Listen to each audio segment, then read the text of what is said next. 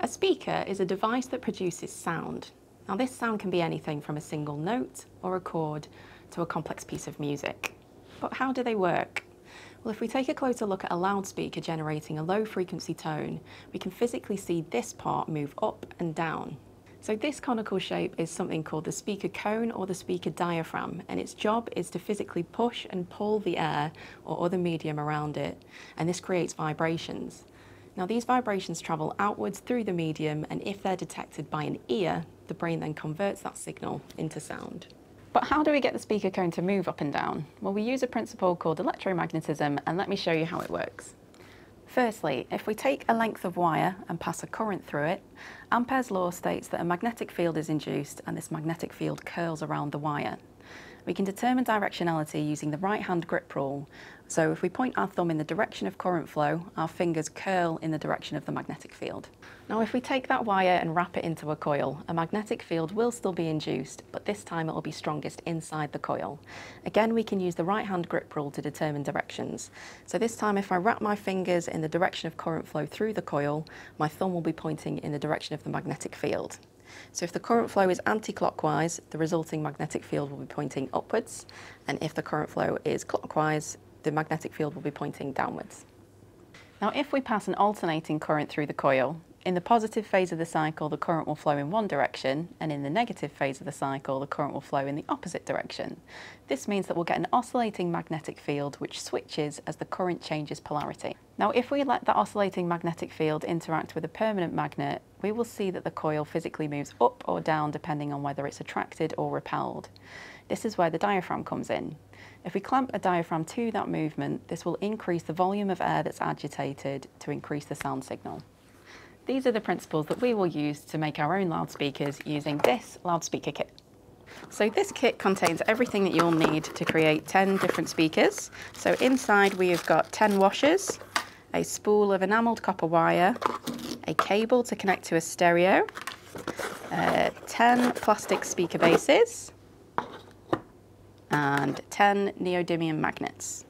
The other stuff you're going to need to make the speakers include a pair of scissors, a piece of paper, a 20 to 25 millimeter rod, something a bit like this, to use as a former for wrapping your wire coil, a pair of wire cutters, a pen, some sandpaper and some sellotape. So the first thing we need to do is take a speaker base, and we are going to put a magnet in the well on the top of the base, and then we're going to secure it in place using a washer.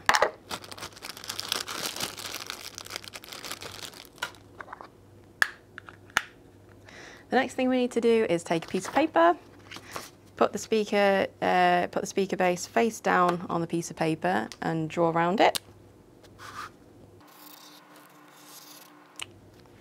We are then going to cut this out, and this is going to be our speaker diaphragm. So the neater you cut this out, the better it's going to fit the top of the speaker base. So once that's cut out, we can secure it in place using some tape.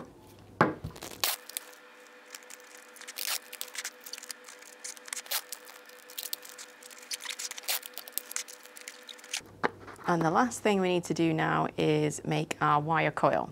So I'm going to take this rod, which has a diameter of 20 millimeters, and I'm going to wrap some of this wire around it.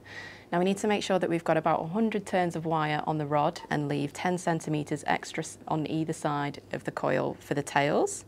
So if we do the maths, we can work out that we're going to need just under 6.5 meters of wire.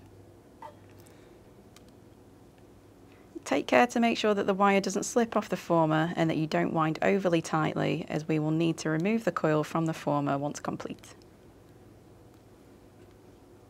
Once the coil has been wound, we can remove it from the former and compress it into a donut shape.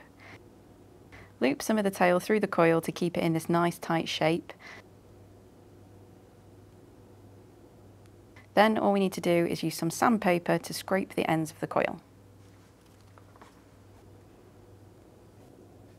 We need to do this so we can remove the enamel from the wire so that we can get a good electrical connection. Now we need to take this coil to the top of the speaker, positioning it directly above the magnet. Be sure to leave the tails of the coil free so that we can connect to them. all that's left to do now is check to see if it works. So I am going to hook it up to this Bluetooth amplifier, connect it to my phone and stream a song through it.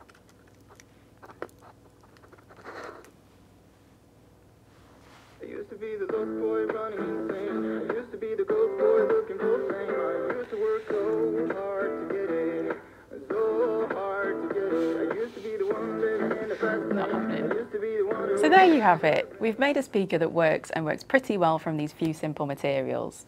All the components in this kit are reusable, so this will let you use these time and time again for a fulfilling, quick and easy science project for students of all ages. If you want to extend this investigation, you can look into the different variables of paper thickness and number of turns in the coil and see how this affects the quality of the sound. We have more experiments on the way, so be sure to subscribe.